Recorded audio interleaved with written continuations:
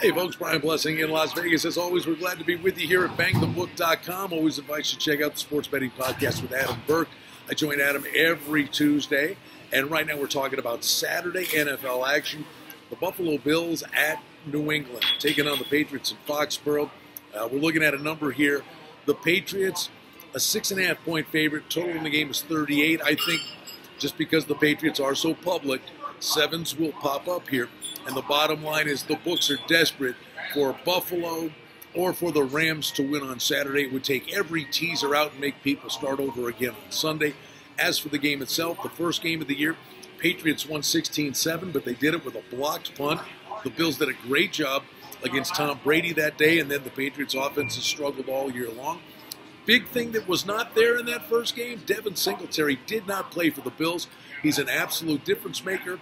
Bills get the win over the Steelers last week. They make the playoffs. Likely going to be the 5 seed. Could it be a letdown spot? It's possible. But I think there's a real intangible thing here.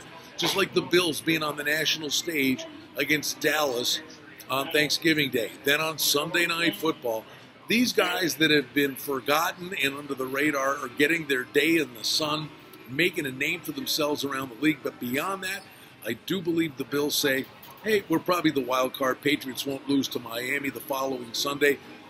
But this could be a pass-the-torch moment kind of thing where the Bills say, look, there's a new sheriff in town, and we know Brady and Belichick, no knock on them, but this offense has been pedestrian at times this year.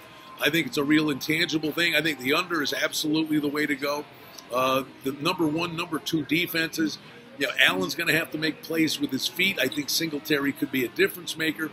Turnover here and there is going to decide the issue, but the Bills have really made Tom Brady work for it the last couple of years, and I think it's an intangible thing where the Bills say, well, maybe not this year in terms of winning the AFC East, but things are about to change. Like the Bills and the under on a Saturday AFC East game. Follow me on Twitter at Brian Blessing. As always, you can follow along right here at Bang the Book.